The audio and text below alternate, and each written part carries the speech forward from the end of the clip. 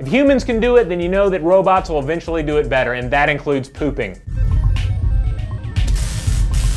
The dream of the defecating robot has been with us for quite some time. I mean, as early as the 1700s, you had French engineer Jacques de Vaucanson turning heads with his amazing mechanical pooping duck. Now, Vaucanson specialized in philosophical toys, mere automatons that combine science and amusement. So we're talking stuff like mechanical flute players and stuff like that. But the digesting duck was special, possibly inspired by its maker's own bowel ailments even. This gold-plated copper bird could quack, drink, raise up on its legs, and most famously of all, eat grain and poop. Now the story was that the grain passed through tubes to a chemical-filled stomach in the base of the creature and then on through the duck's bowels, anus, and out a mechanical sphincter. It would have been amazing, right? Just another example that man is essentially a machine, even on the toilet. Of course, the digesting duck didn't actually digest anything. The grain went in one compartment, and then pre-stored duck poop came out of the other. So really, it was just an illusion. But today we live in a different age. There's artist Wim Delvaux's Cloaca series of mechanical art installations. You serve this conveyor belt food, and then it mechanically and chemically breaks it all down until there's only fecal matter left. Meanwhile, you have people like the roboticists at the Bristol Robotics Laboratory who spent years developing robot predators that hunt down and eat living organisms, then break all that biomass down into energy. Their earlier projects involved a slug bot that thrives on garden slugs, but they've since moved on to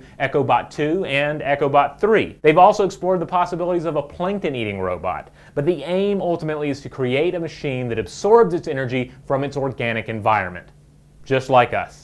So how does the idea of a pooping robot make you feel? Are you filled with wonder? Are you disgusted by it? Do you just hate thinking about your favorite fictional robot taking a dump? Let me know. I'd love to hear from you. You can leave a comment below. You can leave a video response, and be sure to hit that subscribe button so we can keep these videos coming at you.